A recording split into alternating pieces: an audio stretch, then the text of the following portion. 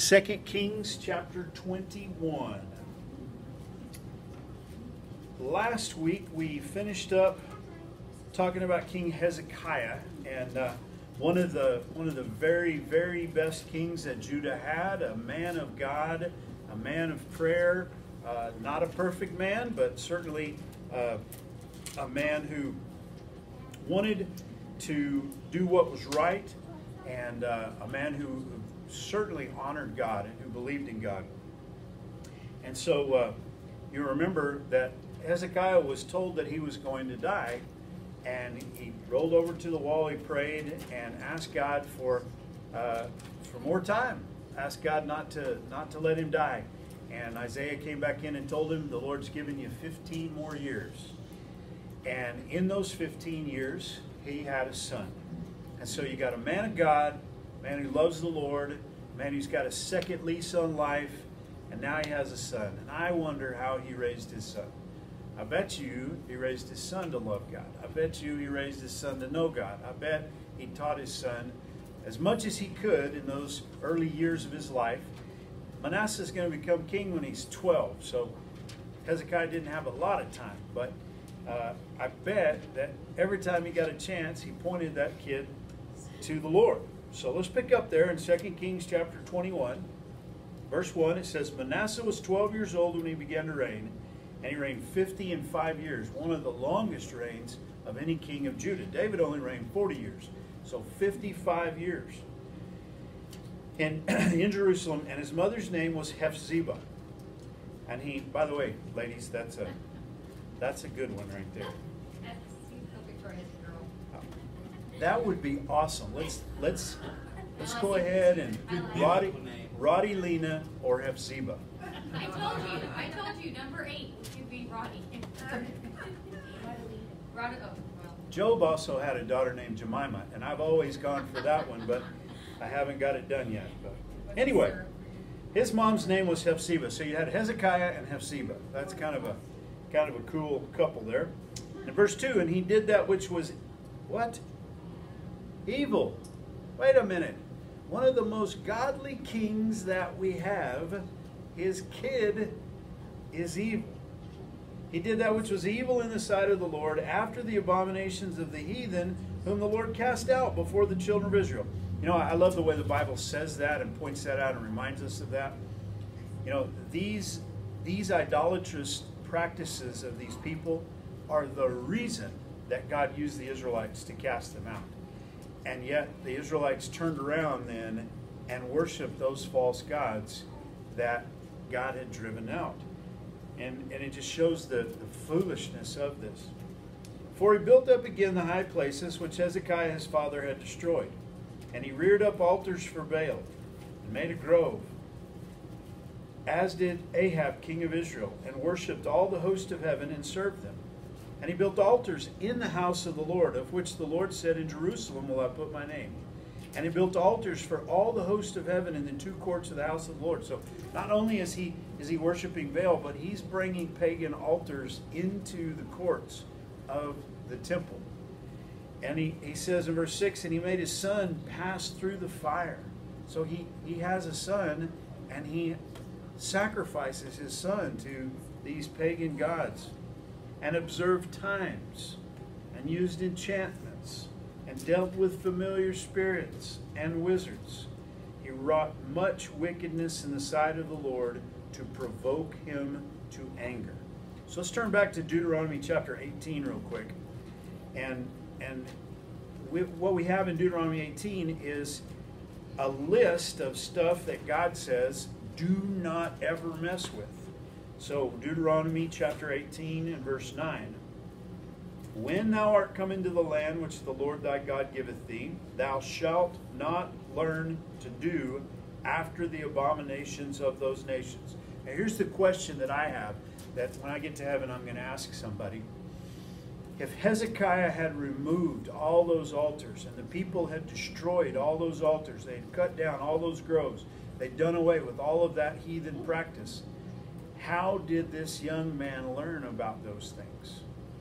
Obviously, it went underground. And I think that's what Satanism always does. When it's acceptable, it comes crawling out, like right now in our world, in our culture. You can watch it. It's becoming more and more acceptable, and it comes out in your face, out in the open. But when it's not acceptable, then it sneaks back into the darkness, but it's still there, and it had to have still been there. But God tells him, he says in verse 10, there shall not be found among you anyone that maketh his son or his daughter to pass through the fire. But that's what Manasseh did. Or that useth divination. But that's what Manasseh did. Or an observer of times. But that's what Manasseh did. Or an enchanter, or a witch, or a charmer, or a consulter with familiar spirits, or a wizard, or a necromancer. And all of those are terms that are talking about either communicating with demon spirits or maybe with the dead. A necromancer is someone who claims they can talk to the dead. A wizard is someone who uses sorcery. A witch, of course, is the same thing, but and here's what's funny. Disney always tries to do this, right? So does the Wizard of Oz. You have the wicked witch, but then you have the good witch, Glinda. And she's white, and she's good, but she still uses magic. Well, there's no such thing as a good witch. I started to take a picture of it when we were in El Paso. There was a great big ad for a Cunandera. And we stopped to get gas, and we drove past it, and I told Wendy, I said, I wasn't fast enough. I got to get a picture of that, because it's this great big roadside ad. Call this number for Cunandera. Well, that's a Mexican word for a witch. Now, they would call the Cunandera somebody that would help you, like a healer. But they're not a Christian. They're doing, mixing up something. But now they're going to call a bad witch a bruja. That's a bad one. That's right? But God says, don't mess with any of these things. Verse 12, for all that do these things are an abomination unto the Lord. And because of these abominations, the Lord thy God doth drive them out from before thee. And so that's what we see in Manasseh's life. He goes back and does all that stuff that God says don't do. And I don't know if he did it because he's rebelling against his father. And I don't know if he did it because he just thought there was no power with the Lord, but he could find this power through these means. I don't know what his reasons were, but he did much in the sight of the Lord to provoke him to anger. The Bible says in 2 Kings chapter 21, verse 6. And then it says in verse 7, and he set a graven image in the grove that he had made in the house. So he's bringing idolatrous things into this grove in the house. This is similar to what the Antichrist is going to do. He is going to set up the abomination that causes desolation. Now, Daniel told us that would happen. And we know that when Antiochus, Epiphanes, the Syrian ruler, came into Israel, he did that. He actually slaughtered a hog on the altar and desecrated the altar. It caused a massive war to break out that the Jews eventually won. But Antichrist is going to do the same thing. So Manasseh is, in a way, he is a type of the Antichrist.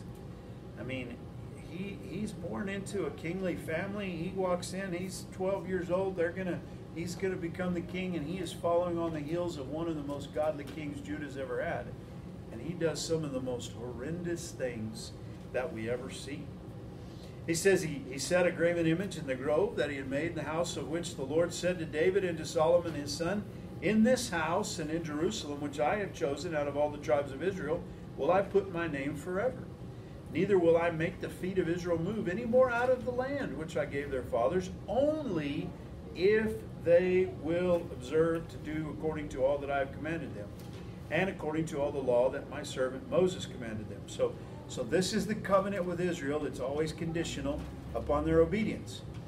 If they disobey, God will punish them. If they obey, God will bless them.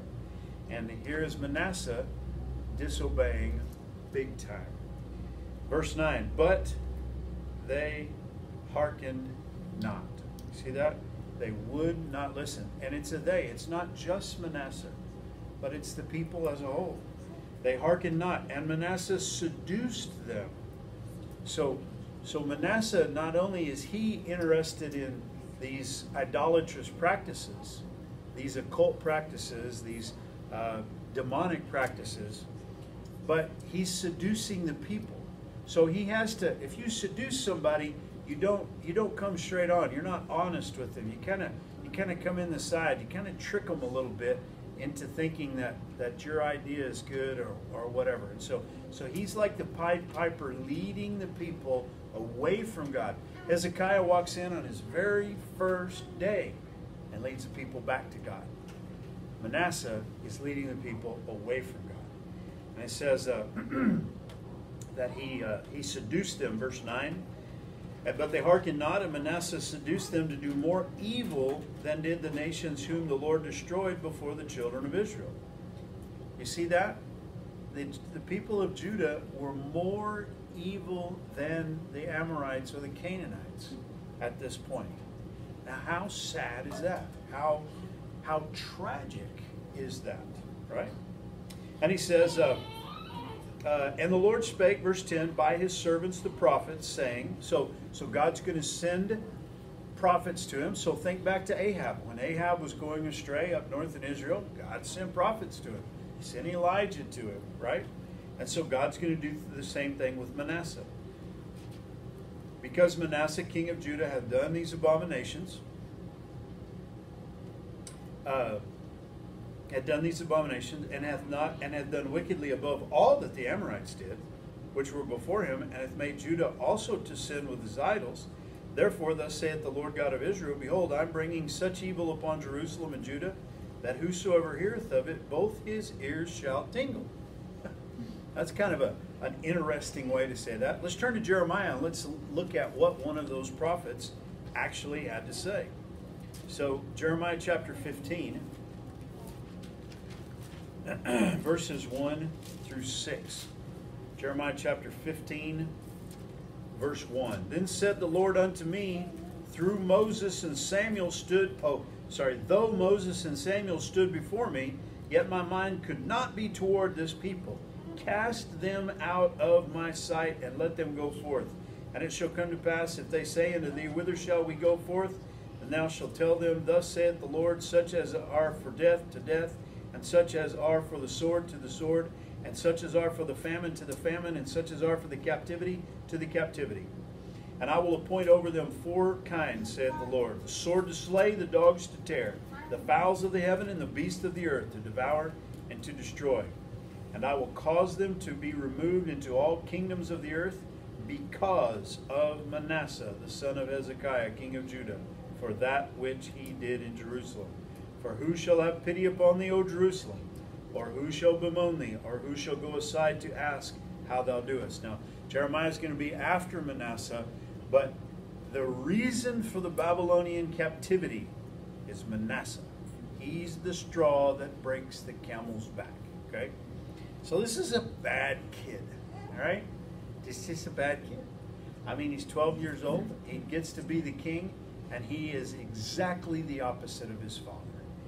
And so it says there in verse 12, therefore thus saith the Lord God of Israel, behold, I'm bringing such evil upon Jerusalem and Judah, that whosoever heareth of it, both his ears shall tingle. That's quite a statement. And I will stretch over Jerusalem the line of Samaria, and the plummet of the house of Ahab. You know what a plummet is? It's a plumb bob. So he says, I'm going to use the same line that I used in Samaria. And you use a plumb bob to get something perpendicular to the earth, straight up and down. You use a level to get something level this way. You use a plumb bob to get something straight this way. And what he's saying is he's saying, Judah's crooked. Samaria was crooked. I'm going to lay the plumb bob up against them, and we'll see how straight they really are. So I will stretch over Jerusalem the line of Samaria and the plummet of the house of Ahab, and I will wipe Jerusalem as a man wipeth a dish, wiping it and turning it upside down. Now, ladies, you should underline that, because that says that men do the dishes. Did you see that?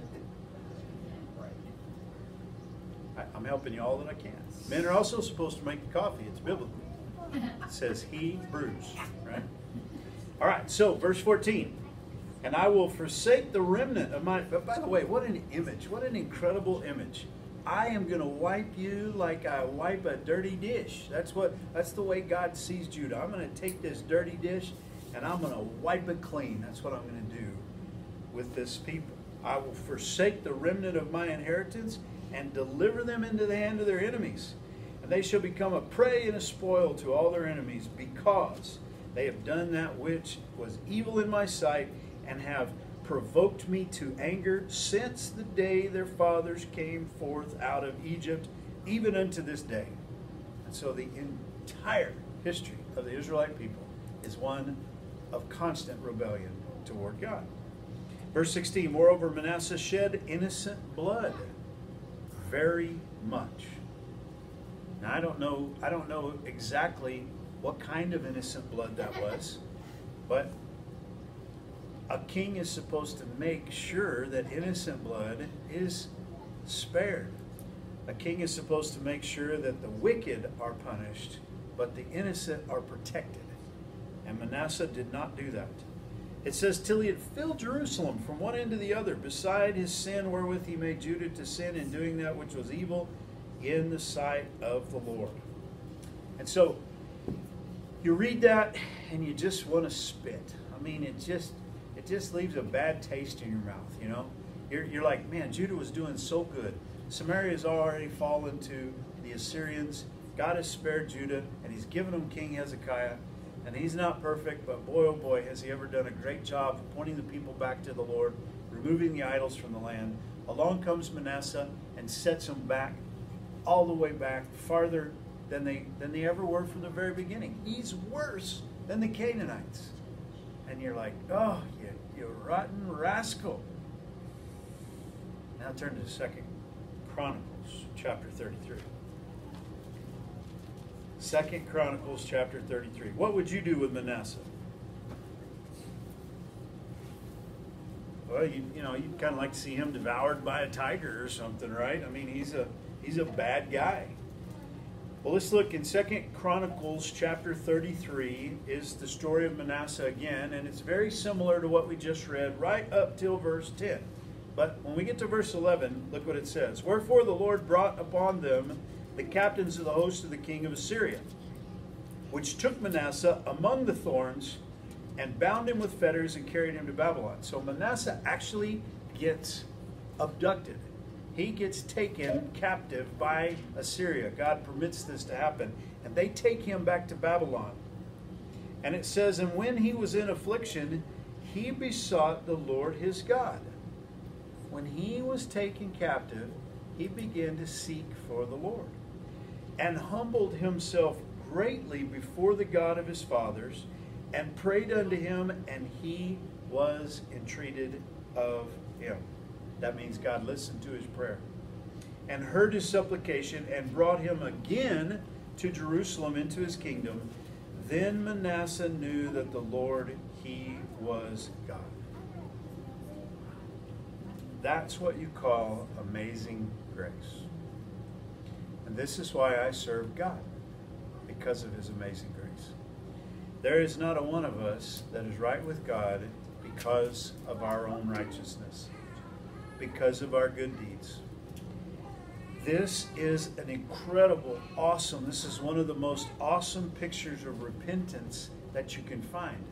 I mean, here's a guy who deserves nothing but God's judgment and wrath, and yet God chastens him, and he chastens him more so than any other king. No other king of Judah ever had something like this happen to him. And yet, when he throws him in that prison in Babylon, Manasseh comes to himself. And unfortunately, some people, this is what it takes. Some people have to just absolutely lose everything and get to the very bottom of the barrel before they will ever look up. But he does. And that's why you and I, if you're going to err with God, err on the side of his grace. Because remember Ahab. We relate Manasseh to Ahab. Ahab was a rotten scoundrel. But put on sackcloth. He tore his clothes. When he heard the judgment that was going to come, he cried out to God. And God said, look at that. Ahab is repenting. He's mourning for his sin. Okay, I won't do it in your life. I'll do it in your son's life. Right? God told Hezekiah the same thing. And this is one of the things that I have to wonder. Let's go back real quick and look at that. Back to 2 Kings. Let's go back to chapter 20. Verse 16. When Hezekiah was given the extra years of his life, it says, Behold, the days come that all that is in thine house, and that which thy fathers have laid up in store unto this day shall be carried into Babylon. Nothing shall be left, saith the Lord. And of thy sons that shall issue from thee, which thou shalt beget, thou shalt take away, and they shall be eunuchs in the palace of the king of Babylon. Then said Hezekiah unto Isaiah, Good is the word of the Lord which thou hast spoken. And he said, Is it not good if peace and truth be in my days? See, I wonder if Manasseh wasn't bitter because God had prophesied that the bad thing was going to happen in his son's day. And Manasseh knew that. And he's like, whether I did anything good, bad, or otherwise, God's going to bring judgment in my days, so I'd just as well be a bad boy and live it up. I kind of wonder if that's what he did. Well, here's the thing. You don't ever want to do that. Because if you're going to err on the side of God's grace. Had Manasseh been a godly man and cried out to the Lord, I wonder if God might have said, all right, I'll spare you too. And I'll prolong that judgment. I'll prolong it some more. He sure might have. He'd done it in the past. And if you study God's track record, that's why we have the Bible. If you study God's track record, one of the things you see is God recognizes repentance. And he even recognizes old Manasseh's repentance. And what an incredible, it's just unbelievable to think about the grace of God. Then, after that, he's going to be released. He's going to come back. Look at verse 14 of 2 Chronicles 33. Now, after this, he built a wall without the city of David on the west side of Gihon in the valley, even in the entering in at the fish gate, and compassed about Ophel and raised it up very great height, and put captains of war in all the fenced cities of Judah. And he took away the strange gods and the idol out of the house of the Lord, and all the altars he had built in the mount of the house of the Lord and in Jerusalem, and cast them out of the city. And he repaired the altar of the Lord, and sacrificed thereon peace offerings and thank offerings, and commanded Judah to serve the Lord God of Israel. He completely made a 180-degree turn in his life, but it took him being thrown into prison in Babylon to do it. And so, this is what happens. And sometimes we see this. This is what happens in a man's life who lives his life for the devil until late in life. And then he realizes, I'm not going anywhere. This isn't doing me any good. I'm in trouble, right? And he finally humbles himself. And it says that he humbled himself greatly. And he cried out to the Lord, and God heard him. And so that's why I put a couple of verses up here. Romans 10:9. That if thou shalt confess with thy mouth the Lord Jesus, and shalt believe in thine heart that God hath raised him from the dead, thou shalt be saved. That's what Manasseh did. Not this part. He's not a new covenant. He doesn't know about Jesus. But he certainly came to a place where he cried out to God. And he repented. Acts chapter 20, verse 21. Testifying both to the Jews and also to the Greeks. Doesn't matter who you are. Repentance toward God and faith toward our Lord Jesus Christ. Once again, this is a new covenant verse. So Manasseh is not able to put his faith in Jesus because he doesn't know about Jesus. But he certainly can have repentance toward God, and that's what he did. So not only did he cry out to God, ask for God's forgiveness, God heard him, but when he released him, he came back and he cleaned up the mess that he'd made. So he goes to getting rid of all the idols. But it says, verse 17 of 2 Chronicles 33, nevertheless, the people did sacrifice still in the high places, yet unto the Lord their God only. So even though Manasseh had changed, he wasn't able to draw the people back. So the people that he seduced to go and do these things, when he turned around, he wasn't able to necessarily get all of them back. And I wonder how many of us have been bad examples in our younger years that we wish we could go back. Some of us have taught people to go away from God, that once we turned around and we said, hey, I messed up. That wasn't good. Let's go back to the Lord. And they're still How sad is that? Here's one more, it's a couple of lessons, okay? Number one, God's grace is absolutely amazing, and it is not based on our righteous deeds. It is based on His righteousness. And so God looks for repentance. And even in the sorriest old boy like Manasseh, when someone comes to the place where they repent, God will see that. He will recognize that. He acknowledges that. Okay?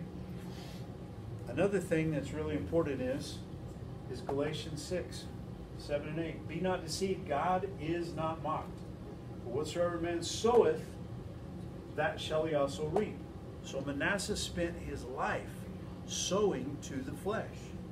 For he that soweth to his flesh shall of the flesh reap corruption.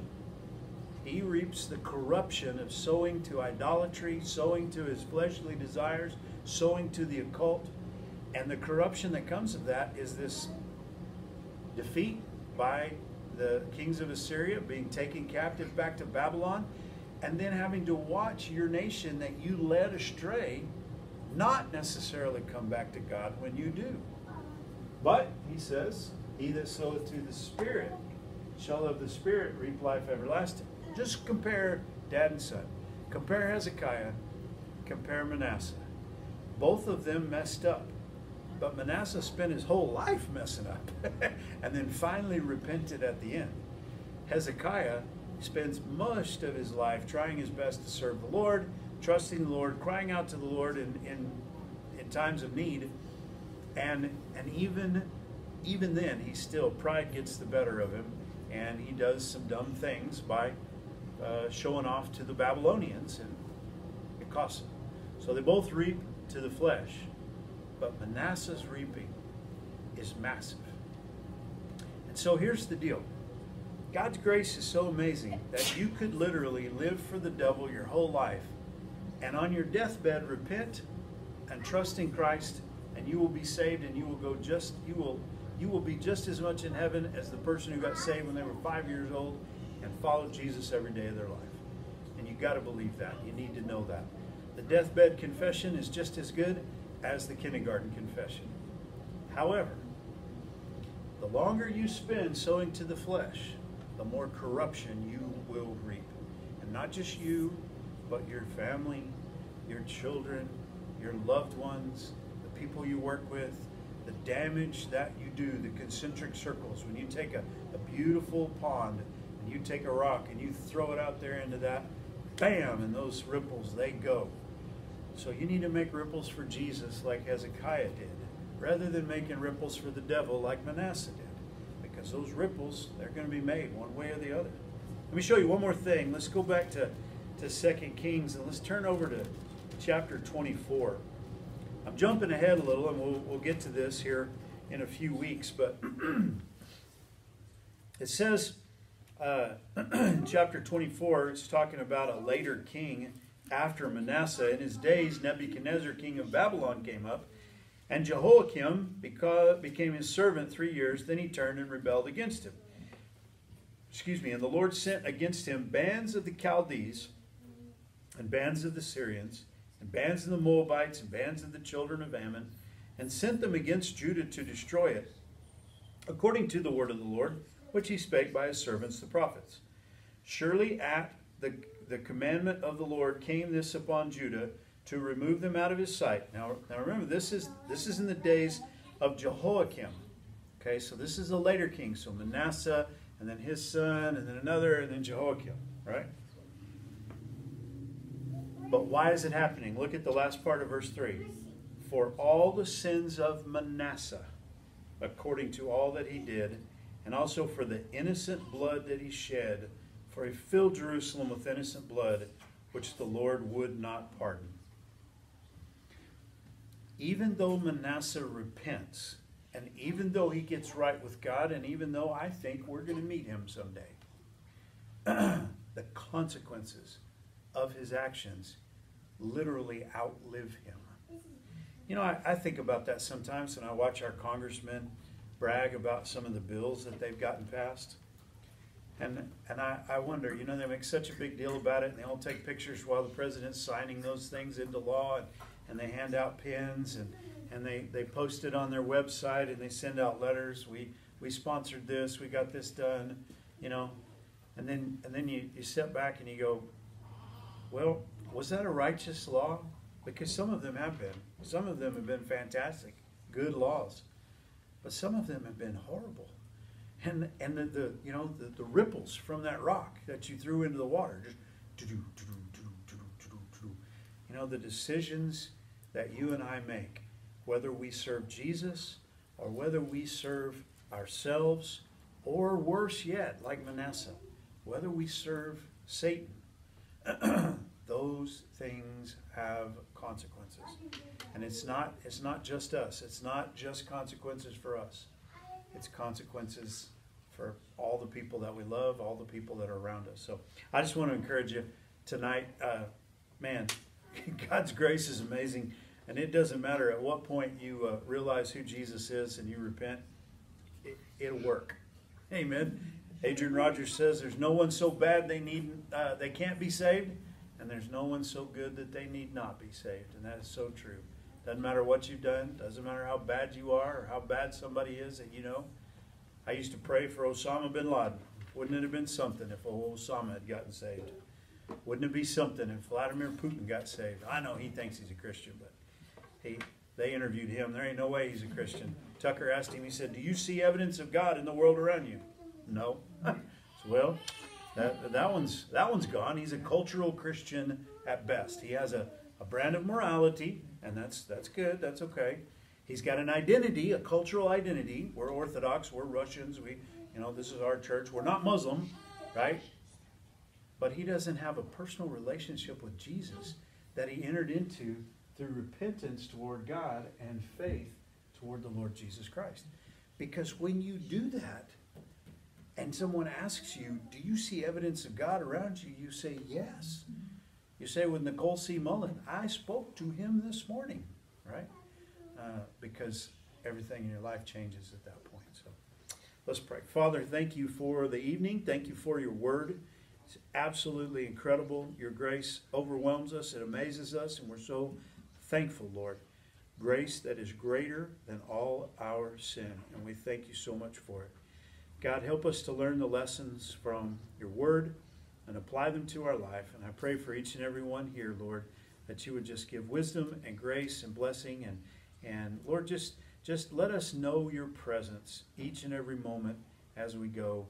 And give us opportunities just to live our life in a way that brings glory and honor to you. In Jesus' name I pray.